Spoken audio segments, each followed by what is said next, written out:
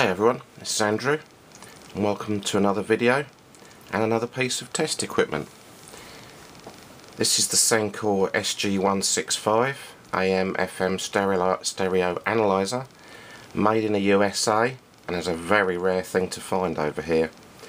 I've only ever seen Sencore CRT analyzers over here, never anything like this, and the best thing of all, it didn't cost me very much and was sold as fully working. It's a really well made piece of equipment. It's got loads of very useful functions on it. I guess it dates from the late 1960s, early 70s. I think from the markings inside this one, it's from about 1973. As I say, it was sold to me as working. When I put it on the scope initially, when I switched to the 10.7 megahertz IF settings, it worked. When I switched to the 10.7 crystal control settings, it didn't seem to work. So I opened it up, had a look inside on the RF board, and someone had actually unsoldered the 10.7 megahertz crystal, and there wasn't anything in there, so that would explain why it didn't work.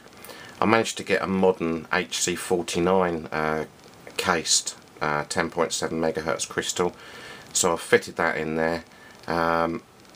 Put it all back together, which is a bit of a rigmarole, and now we're going to see if that has any effect. I've got a Tektronix 2215 50 megahertz scope here. I don't use scopes very much in my valve radio work, so obviously only picking up 50 megahertz at best, it's not going to be able to look at the FM signal output. Excuse me. Right. I'm going to switch it on.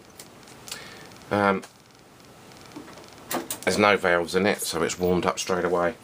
So, very useful piece of equipment. The AM frequency range is about 525 kilohertz up to 1625 kilohertz. The FM goes from 86 to 110 megahertz. It's got sweep and marker generator on here, and the most useful thing, which I'll come to in a minute, is over here the IF on our AM radios is between, usually on more modern sets, 460 and 470 kilohertz. Over in the US, of course, it's more like 455 kilohertz. And the useful thing about this piece of equipment is you can rock the IF up to 25 kilohertz higher or lower. So this control here brings me within reach of practically all of our transistor and valve radios dating from the 1960s. Very, very useful. It can, obviously, being a signal generator, modulate the AM RF at 30%. It's got a 400 Hz sine wave and a 400 Hz square wave output to test amplifiers. There's an extra crystal position just in case you want to test something a bit unusual. I'm not sure what I could do with that. Obviously it's got FM RF, 10.7 megahertz IF. That's a very clean sine wave to test IFTs. It's got a 10.7 crystal controlled, which is carrier wave only. This is the bit I've just fixed. 10.7 sweep and markers. Multiplex signal, which we'll have a look at in a minute. And an SCA 67 kilohertz output. Now that one confused me. It's not something we use over here, I believe, but that is SCA stands for Subsidiary Communications Authority. And I believe in the US things are broadcast alongside the FM sidebands, and I believe this setting is to adjust the trap that some US radios might have. Not sure. It's not something we use over here, as I say. This is the RF tuning dial. Obviously I probably stick a frequency counter on it in a minute and just see how that pans out against the dial settings. It makes use of two RCA phono plugs here, for when it's in the sweep settings. This thing didn't come with a probe, but luckily the operating manual comes with a diagram, a circuit diagram, and including in that is the circuit for the probe. So I've made myself a little RF detector probe for it. There should also be a matching unit with it, a 75/300 ohm matching unit, but it's got a rather expensive capacitor in it, 20 UF, non-electrolytic. They're about £7 or £8 I think, so I'm going to have to wait for that one. I'm not sure I'll need it anyway. The actual signal generator output is from the usual BNC. Right, so let's see if that little repair I did with a new crystal has actually made it work. Right, so it's just too much voltage. Right, there's the SCA 67 kilohertz setting. I don't think you can modulate that. No, you can't modulate it. This is the multiplex setting. Now if I do that, we should,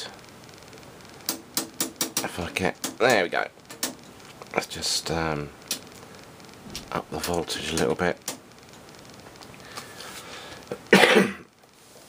And then when I, this is the left hand side 400 Hz multiplex test signal, and this is the right hand, and when I press this I'm guessing the things in the middle should disappear and it should be a sine wave. There we go, and you can modulate it at 5% and at 10%. Well, yeah, it went from nothing to 5%, I'm guessing, to 10%. I'm guessing that all works. Right, what we're going to test now, we're going to test the markers. That's just right. That's the 10.7 crystal control. Oh, that seems to work. Good. Right, sweeper markers. Well, there's the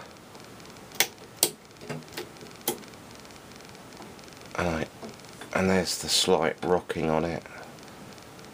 Right, so to test to see if the markers are working, I need to, luckily I bought a bag load of RF connectors from someone at a ham radio rally about a year ago, and luckily there's an RCA to BNC connector here. So right, there's the markers. That's, oh, here they come. Right, there's the markers, and I should be able to increase the height. Yeah, it's just should be able to increase the height of the markers there. Yeah. And of course, I should be able to rock the IF. There you go. Just see that to the right of the screen there.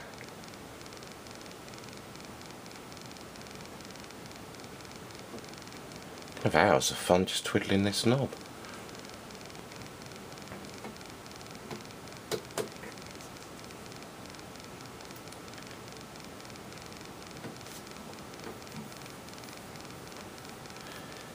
So the idea is this obviously outputs to your scope, that goes to your radio, and that one there picks that plugs in there, and that picks up from your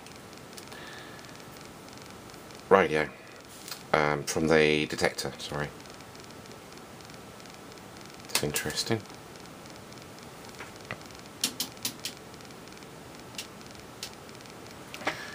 Oh, perhaps I can align myself. Good, that all works. Happy with that. It's going to be a very useful piece of test gear, this.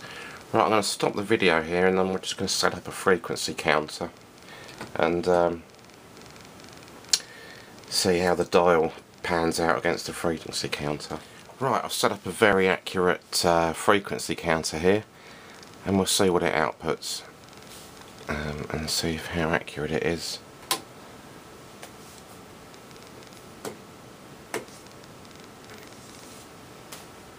So frequency counters do need some voltage to drive them.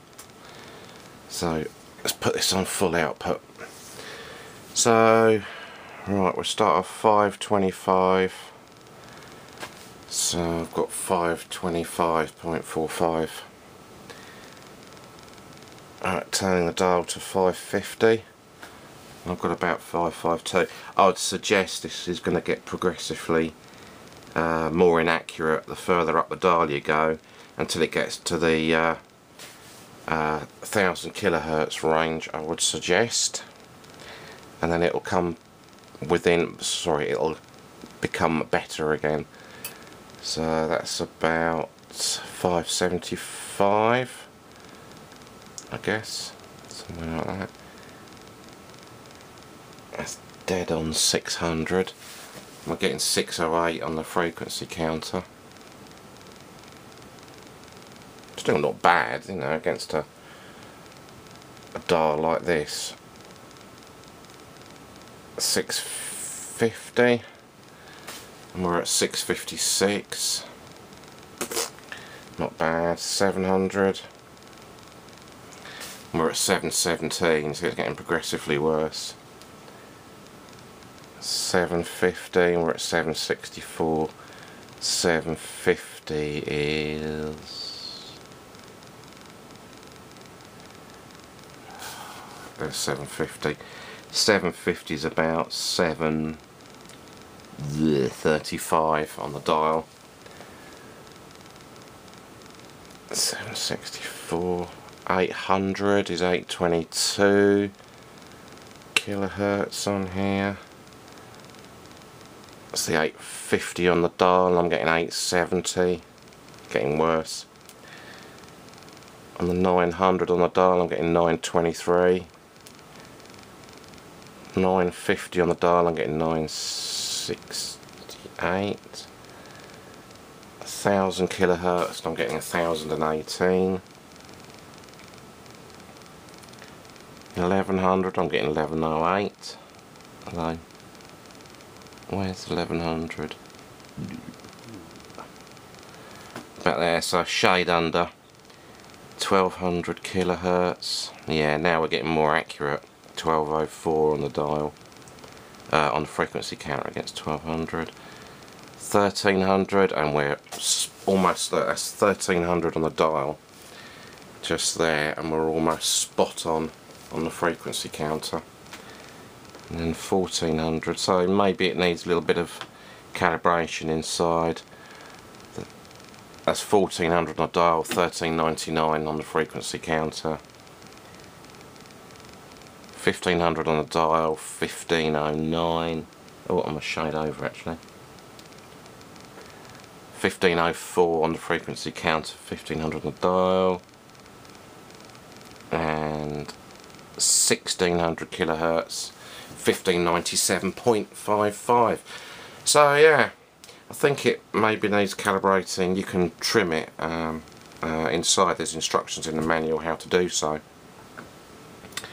So yeah, and then the last setting is 1625. That comes out at 1621. So yeah, what I'll basically do is just every time I want to use it, you know, spot frequency, as I'll just check it on the frequency counter. I might have a go at trying to trim it, although that's never advisable with a signal generator. It's not something I'd do with my valve ones. You just have to live with it, I think.